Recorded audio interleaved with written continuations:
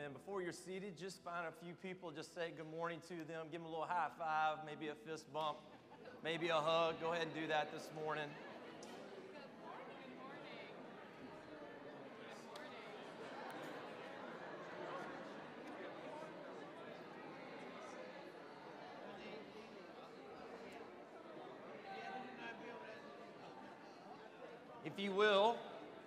If you take your Bibles or your tablet or your iPhone, and if you just remain standing, we're going to get right into God's Word this morning. Philippians chapter 4, if you would please stand with me as we read God's Word, as we honor His holy, infallible Word that has all the answers to any problem or situation that you and I may face today. What we may face, what may be ahead of us, what we may be actually in right now at this very moment. Philippians chapter 4, verse 4 through 7. Look what God's Word says this morning.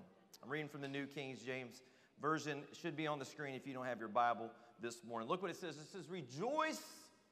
It's a great word. Rejoice. Rejoice if your team wins. Rejoice if your team loses. Rejoice if you're a Jaguars fan. Just rejoice, right? That's what, point blank. Rejoice in the Lord always. And again, I say rejoice. Let your gentleness, another word for gentleness would be graciousness, be known to all men. The Lord is at hand. Have you ever met someone you just immediately say, that person is just gracious? Would that be said about you? That person is just gracious. I don't know about you, but for me, I've met some Christians, and just by meeting them, I don't know that I want to be one. Mean, cantankerous, critical, fault-finding. He says, let your gentleness, your graciousness be known to all men. The Lord is at hand. Now say this with me. Be anxious for nothing. Say that with me. Be anxious for nothing. But in everything, by prayer and supplication, with thanksgiving, you let your requests be made known to God. And the peace of God. I don't know about you, but I'd like to have a little bit more of that, wouldn't you? And the peace of God, which passes all understanding. Does it make sense? When your life's in a spin, when your life's out of control, when the storms of life are hitting you, one wave after another, you just can't get your footing, and you have a peace, and people are like, what? I don't understand how you're keeping it all together. And you say, I don't either. It's something supernatural. That's what Paul's talking about right now when he says this. Did you know that Paul is writing this from a prison cell? He's chained up right now, and he's writing these words. Let the peace of God, which passes all understanding, will it guard, protect, watch over, kind of like how the fighting Christians guarded the second half and we won that football game Friday night.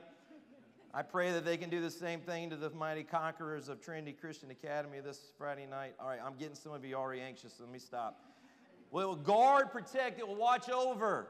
Look what the Bible says. Your hearts and your minds through Christ Jesus. May God bless the reading of His Word this morning. Would you help me preach this morning? Would you turn to 2 or 3 in case one's unresponsive and tell them, you're anxious for nothing. Tell them. Go ahead. You're anxious for nothing. You may be seated.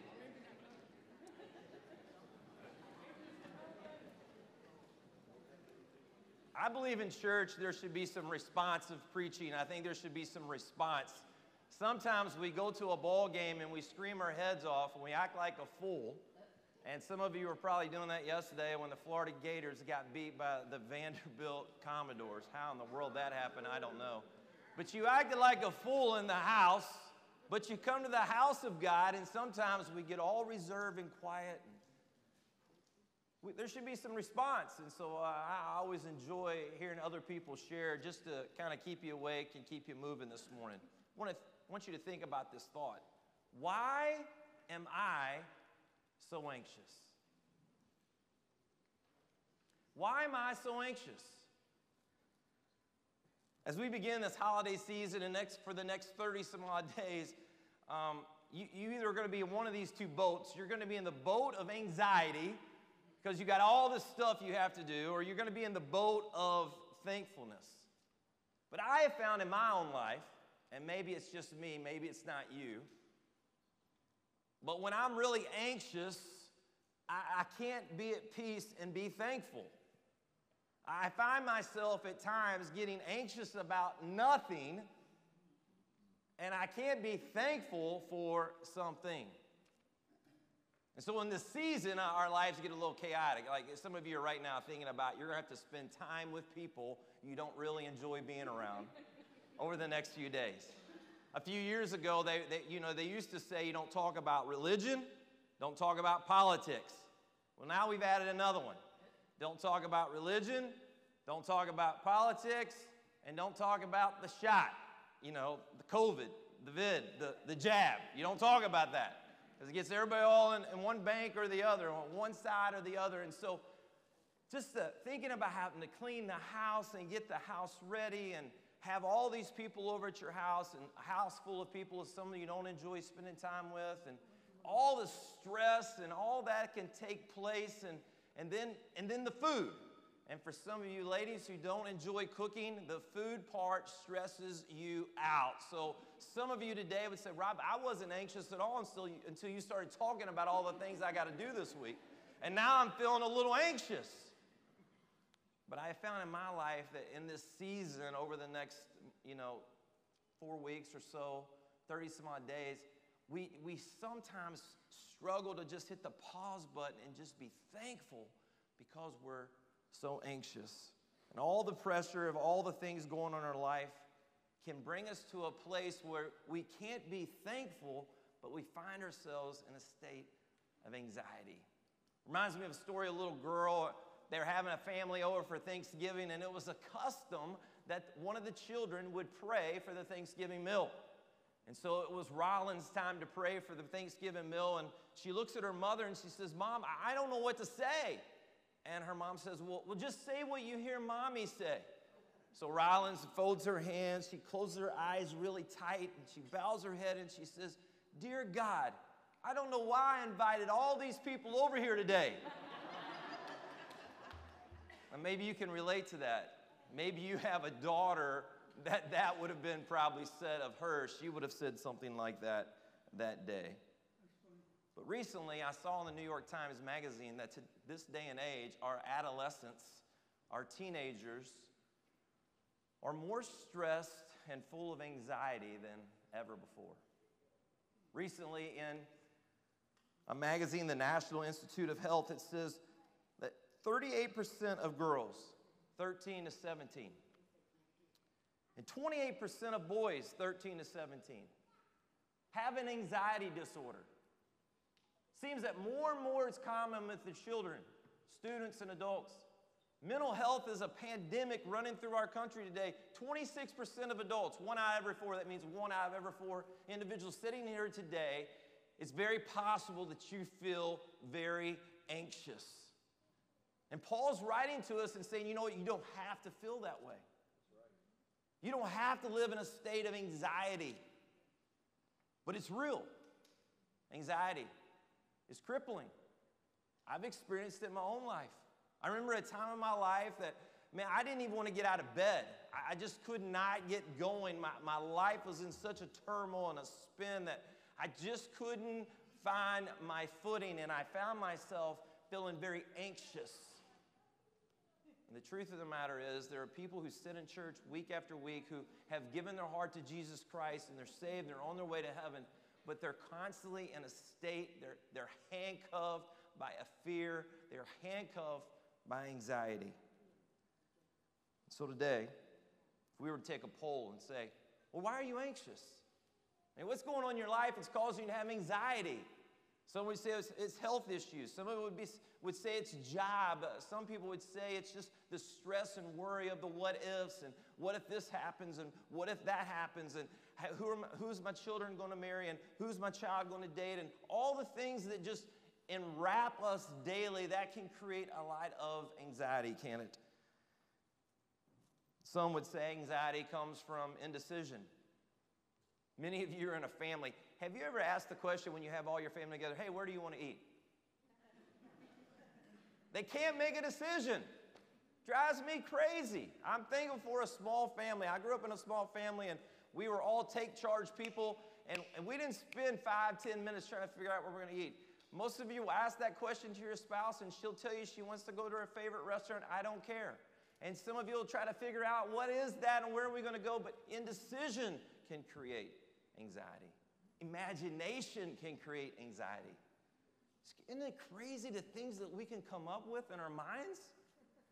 I mean, we have a hangnail, and the next thing you know, we think we're going to have our arm amputated.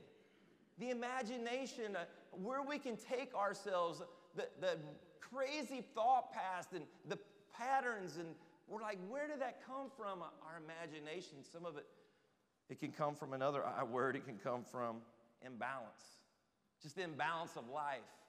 Just going from one thing to the next. I realized this morning, I came over here to get something. I walked back in my office, and this thing says, you need to calm down. Your heart beats at over 100 heartbeats a minute. I'm like, what in the world? This can cause anxiety, right? Imbalance. Another I word is isolation.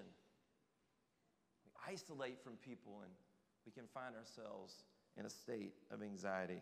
And lately, another I word is inflation. Inflation can create some anxiety in our life, can't it? No doubt about it. You see, we live in an age of anxiety. Now, I'm not a conspiracist, but listen to this. It's almost marketed to us through our media that gives us our information. They engage in fear tactics that sell advertising time to pharmaceuticals who are owned by the big conglomerates that will push out information so we can create and design a spirit of anxiety. This is what we live in today. Everything we turn and everything we look at, it's one after another, and we can become anxious. But Paul's trying to encourage the church in Philippi, and he's saying, listen, you don't have to be anxious. In fact, be anxious for nothing. One thing I'd like to suggest today is our intake. One thing that creates anxiety in our life is our intake. You see, you can't be filled up with all the culture and all the stress and all the things that are in our society. You can't be filled up and then at the same time pray for the peace of God, because there's no room for the peace of God, because we're filled to the brim with negativity. We're filled to the brim with criticism. We're filled to the brim why everything is so bad and everything's so poor. And we can't ask for the peace of God because we don't have room for the peace of God because we're filled up on so much other things. You know, it's funny. God never intended for us to have 24-hour news. God never intended for us to have continuous scrolling, incessant comparing, and an unhealthy focus of oneself. What could happen if we were to take our face out of Facebook and put our face in His book, and we would spend more time in His book than we would Facebook? Would our lives be a little less stress and more peace? Is that possible? You see, our text says, be anxious for nothing. A play on words would be this: be anxious for no thing. Be anxious for no thing. See, we walk around with this 24-hour shock collar in our back pockets, and we're walking, and we get a buzz there, and we get a shock here, and it's all on our tailbone every day. It's called this thing. This can create a lot of anxiety in our life, can't it? The phone. How many of you have a phone this morning? Okay, a few of you. In fact, why don't you just take that phone out? I want to show you something. There's a really neat feature on the phone. Why don't you do this? Take this on. If you have an iPhone, how many iPhone people do I have? Let's flip our light on and sing "We Are the World" this morning. Go ahead, get your light out. Get your iPhone on. Seriously, I want everybody to take your phone out. Take it out. Hold it up, hold it up, hold it up. Come on. All my Android, Samsung people, bless your heart. But hey, my iPhone people, go ahead and take it out. There's this really cool feature. In fact, before I show you the cool feature, there's another feature. On the side, there's this little button, and if you click it, your phone will go silent. Because inevitably, every Sunday, someone's phone goes off in here, and I think maybe you do it purposely because you're trying to get Pastor Frank's attention and say, shut it down, bro, shut it down. But anyway, hey, just go ahead and take your phone out, and you know, if you hold both buttons together, this really cool thing happens. This comes up on the screen, and if you do that, wow! How many of you knew that?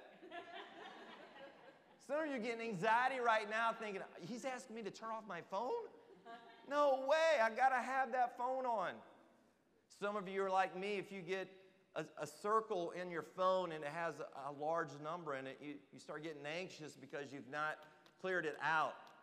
Some of you, it doesn't bother you. You look and you have like 15,000 emails in that circle. Doesn't bother you. That's who you are. And that's fine. It's a free country. You can walk around with all those big numbers in the circle. Some of you are like me. You like it that there's no circle there. There's no number there. The phone can create a lot of anxiety in our life, can't it?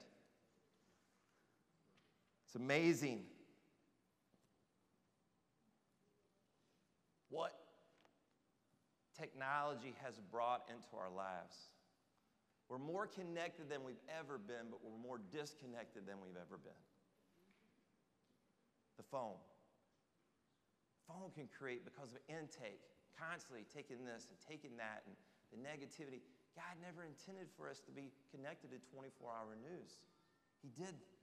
He didn't want that for us because he knew that we couldn't handle it. And like I said just a moment, to add insult to injury, some of you have one of these.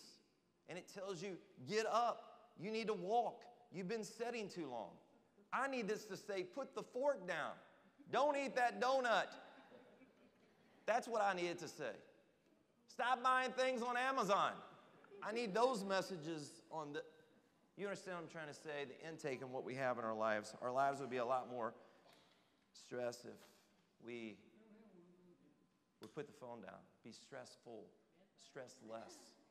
If we could just limit our intake. The intake in our lives creates anxiety. The phone. We get caught up in everyone else's drama.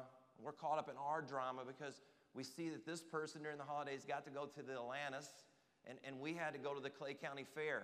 And we feel like something's not right with that. Like, that's not fair. Or this person got to go to St. John's Town Center and shop, and I had to go to Buc-ee's and get a t-shirt. Like, I get caught up in all the drama, all the intake. And by the way, what is the deal with Buc-ee's?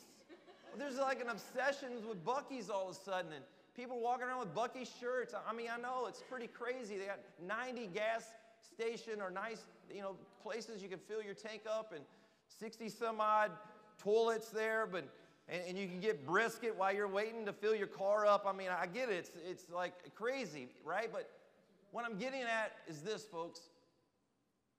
Our intake. What are we filling our minds with?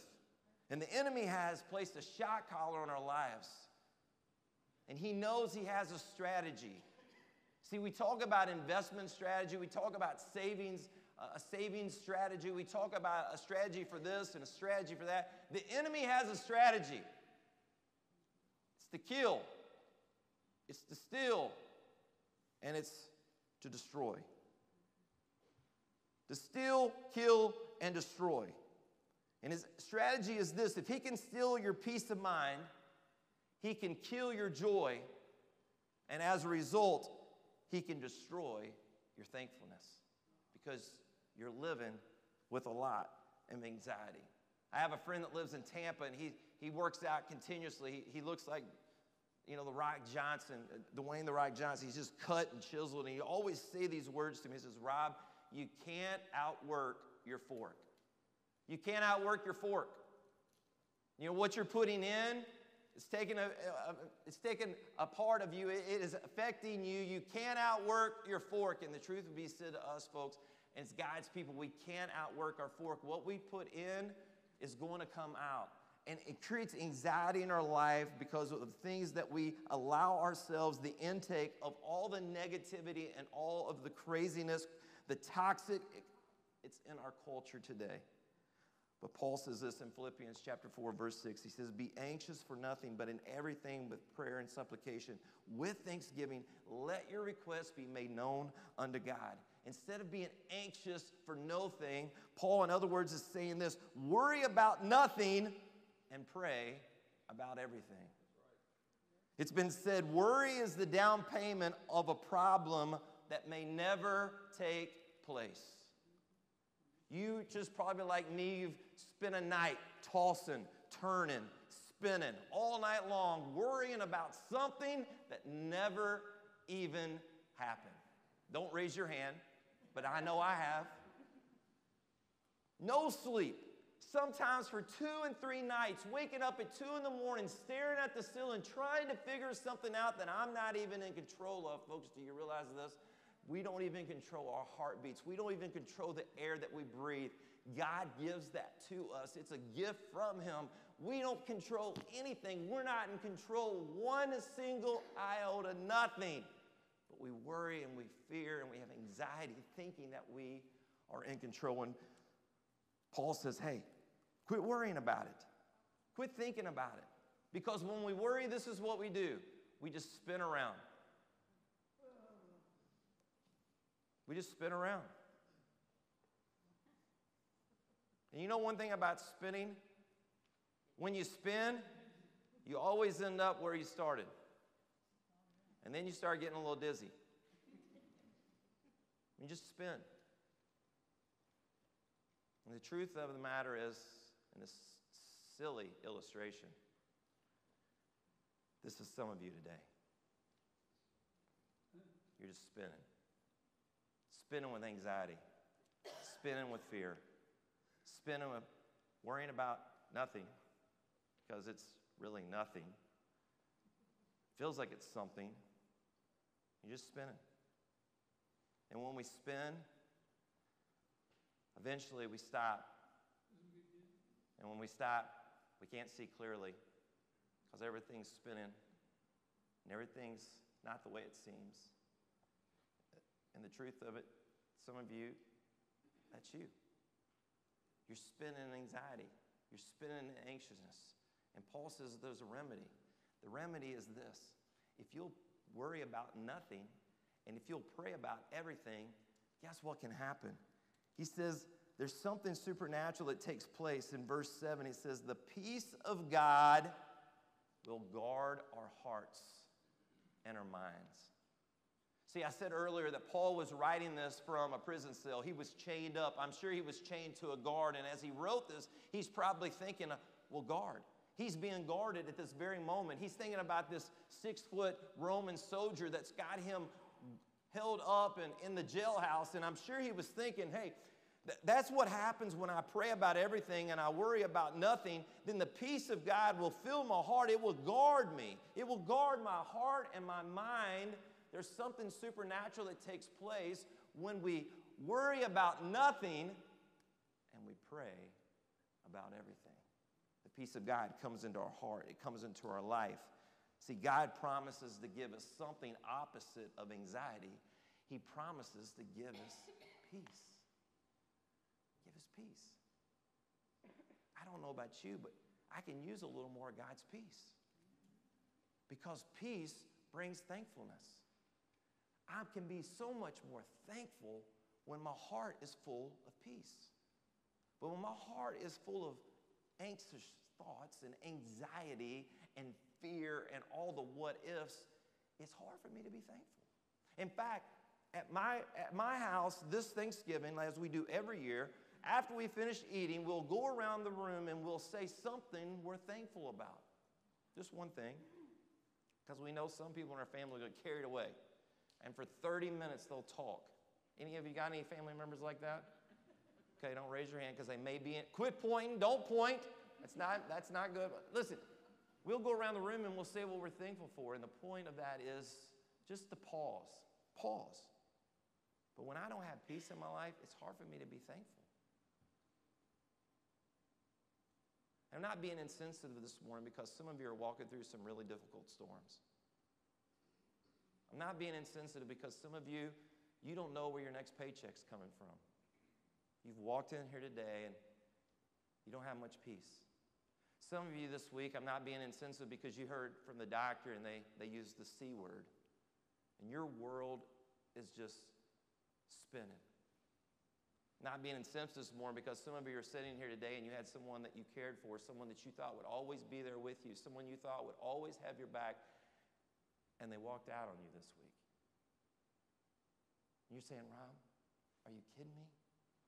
That God can give me peace in the midst of something of that, some crisis of that in my life? Is that possible? And I would say, yes, He can. And it makes no sense to anyone in your life. They're looking at you like, how are you keeping together? Like, how is that possible? is. In the first 20-some years of my life, it seemed like everything was doing this. And then I went through a span of about 4.5 years, and it just seemed like it was one mountaintop, one valley. One mountaintop, I get over this, and then bam, I could be down here, and then bam, something else good would happen, then bam, something bad would happen, and something good would happen. It became a roller coaster. I felt like I was in Space Mountain in Disney World, just crazy ride. The truth is, some of you, that's what your life feels like today. You say, Rob, are you serious that I can pray about it and God can bring this supernatural peace in my life? Listen, that's the only hope you have. You can't drink it away. You can't take enough pills. You can't smoke enough drugs. There's nothing that you can find in this world because everything is a bubble. You see, if you come to my house today and you see a young child running through the yard and they're chasing bubbles and they catch it and they got this big smile on their face, you're like, oh, yeah, that's pretty normal. But if you come to my house today and you see me out in the front yard chasing this bubble and I got this smile on my face, you're like, he probably needs some Prozac. There's something wrong with that guy. But see, that's what we're all doing. We're chasing bubbles. And we think if we can just get this, then I'll be happy. I'll have peace. I'll be excited. If I could just look like this, if I could just have that chiseled abs, if I could have all these muscles and not this gut, if I can have this, if I can have this car, if I can impress people at a red light that I don't even know, if I can have all this stuff, I'll have peace. I'll have contentment. I'll have satisfaction. And Paul's saying, whoa, whoa, whoa. It doesn't work that way. There's only one thing that brings peace, and that's with a heart of thanksgiving. You're making your requests known to God, and He will guard, He will bring that into your life. In the New Testament, in the book of Mark, there's a story of the disciples, and they are surviving for their life. In closing, I want to bring out something in this text that I think can help all of us as we think about, why am I so anxious? See, I heard this: if all we ever pray about is what we need, and if we never stop to thank God for what we have, we will always be anxious. Did you hear that? If we only pray about what we want and what we need, and we never stop and thank God for what we have, we will always find ourselves in a state of anxiety. In Mark chapter 4, verses 35 through 41, there's a story. Jesus tells his disciples one day as evening had come, he said to them, let us cross over to the other side. You say, the other side of what? The Sea of Galilee. In 2010, I had the privilege of, Liz and I actually had the privilege of going to Israel in the Holy Land for 10 days. This is a picture of the Sea of Galilee. Do you have that? Yes, Sea of Galilee. It's a mountainous, it's a lake. It's more of a lake than it is a sea. It's about 9 miles deep and 13 miles wide. You can be on one side and look straight across the other side. There's another picture, I think it shows a sunset. Not sure if it's going to come up, but here's the thing. It's in a mountainous region, and it's notorious for storms. Notorious for all of a sudden the clouds are blue and there's sun's out and it's peaceful, and then all of a sudden like that, a storm will come up on you. And so the disciples, they're crossing over in this boat with Jesus, the Sea of Galilee, something that they knew about. This is the area they were from. Many of them had fished the Sea of Galilee many times. They'd been caught in storms out in their boats fishing time after time. But for this reason, for this time, something was different. Look what the Bible says. And leaving the crowd, they took him with them. They're talking about Jesus in the boat, just as he was. And there were other boats with them. And a great windstorm arose. And the waves were breaking into the boat. Has anyone been out in the sea or in a boat and the waves are crashing in? They're actually coming in the boat and your feet are getting wet. Has that ever happened to anyone in here? Okay, a few of you. You want to talk about panic? You want to talk about fear? That's stressful. It's the waves are coming in the boat. That's what the Bible says. And the boat was already filling. It's filling up with water. But he, talking about Jesus, look at this scripture, was in the stern of the boat. Now, where are my Navy guys? Where are my Navy guys? Are they out on the front porch? Where's my Navy guys? All right, what's the stern of the boat? Where is that? Front or back? Back. So Jesus is in the back of the boat, and look what it says he was doing. He was asleep on a cushion. And they woke him, and they said to him, "Teacher, do you not care that we are perishing?" I don't think they said it like this. "Teacher, do you mind to know that we're perishing?" I don't think they went back there to wake him up and said, hey, Jesus, do you mind that we're perishing? No. I think there was some excitement. There was fear, anxiety. They were anxious at this moment. "Don't you care?" And the Bible says that Jesus awoke and he rebuked the wind and he said to the sea, "Peace." Notice the first word he says. Notice the first word Jesus says. Peace. And then he says, "Be still." And the Bible says that the wind ceased and there was great calm.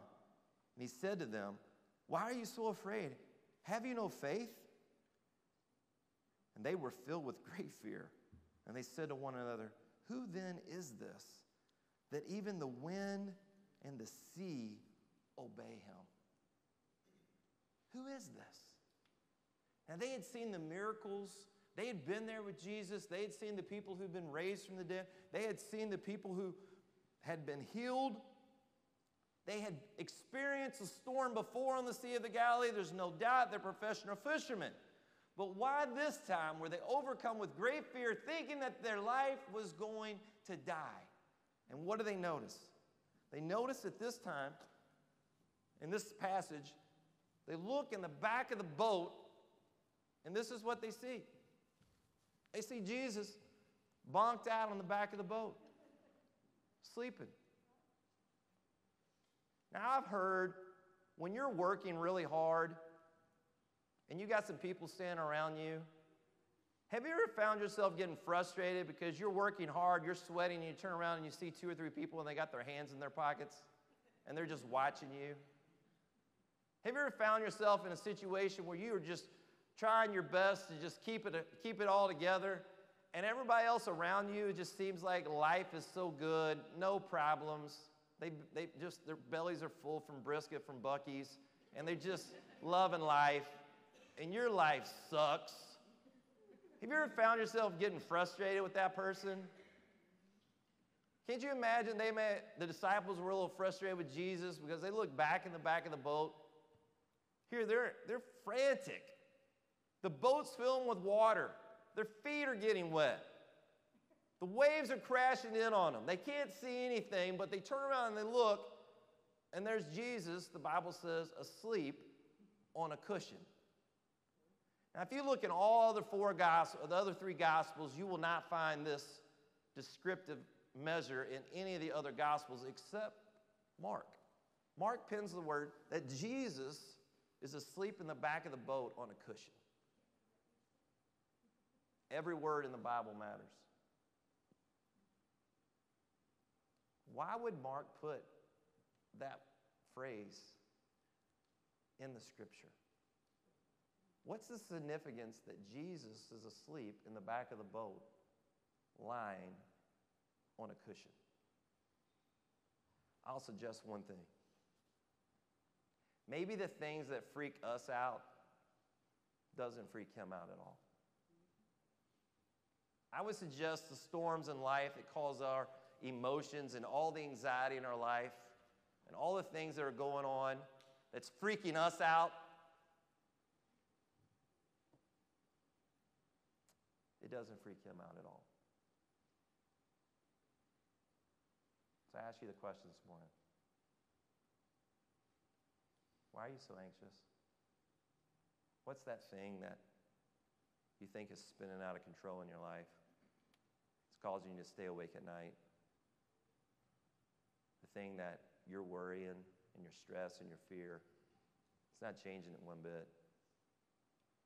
Could it be That Jesus is trying to teach us that when our life is raging, he is calm. Could it be that Jesus is trying to teach us in this passage as he's asleep on the cushion while the disciples are frantically fearing for their lives? And Jesus is trying to say, Rob, I got this. You don't have to be fearful. You don't have to worry. I got you. Others might have walked out on you, but I'm not going to walk out on you. See, when you have Jesus in your company, when you have Jesus in your boat, you can lie down in the midst of a storm. You can lie down on a cushion, and you can be at peace. See, that's the total opposite of anxiety, isn't it? Because some of you, this has been you. This was you last night.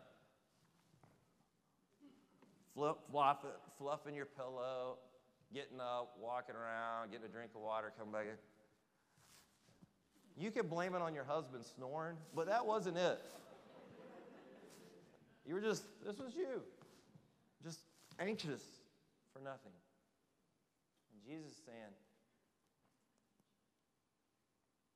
it doesn't have to be that way. You see, I died on a cross one day, not only to give you eternal life, but I died on the cross one day so you don't have to be handcuffed by anxiety, so you don't have to be handcuffed by fear.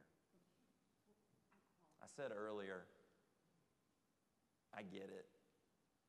Some of you think, oh, you don't understand, Rob. Oh, I do. I have flipped and flopped and tossed and woke up the next morning. It looked like me and the covers had went 15 rounds. They were all half off in the floor. And I'm like, what happened last night? Anxiety, anxious for nothing. See, I think Mark gives us this description just for us to realize this morning. I don't have to be anxious for no thing, but I can have peace when I bring with thanksgiving my petitions to God because he can fill my heart and my life this morning. See, I can't tell you that the storms that God's going to take away the storms in your life. That would be false gospel. I'm not going to tell you that. But I can promise you that if he's in your boat, you don't have to be fearful. You don't have to be anxious. And maybe today your prayer would be this as I close. Lord, reveal to me why I'm so anxious. Lord, would you show me today, expose the lie that's stealing the thankfulness and the joy in my life? Would you expose the lie? Would you expose the message that's been written on my heart that causes me to always fall in the ditch of anxiety? Would you reveal that to me today? Knowing that you are peace, and when I'm with you, I'm at peace. And when I'm at peace, I find myself to be much more thankful. Give me faith to trust what you say, that you're good and your love is great. Would you pray with me this morning? Father, thank you for your word and how it speaks to us. Lord, I hope no one in this room feels like I was being insensitive because of the storm that they find themselves in today. Holy Spirit, speak to them and let them know that in some of the levity and the humor, it was not to not take their situation, their circumstance seriously. God, you care. You love every person in this room today. You love them so much that you gave Jesus to die on a cross for them so you could take away that sin debt that they have, that stamp on their life, sinner. And you replace it with the word redeemed. You loved everyone in this room that much. You also love them that much, not only to give them eternal life, but you also love us enough to give us freedom from anxiety. So this morning, Father, give us faith to trust what you say, that you're good and your way and your love is great. In Jesus' name I pray. Amen. Would you stand with me this morning?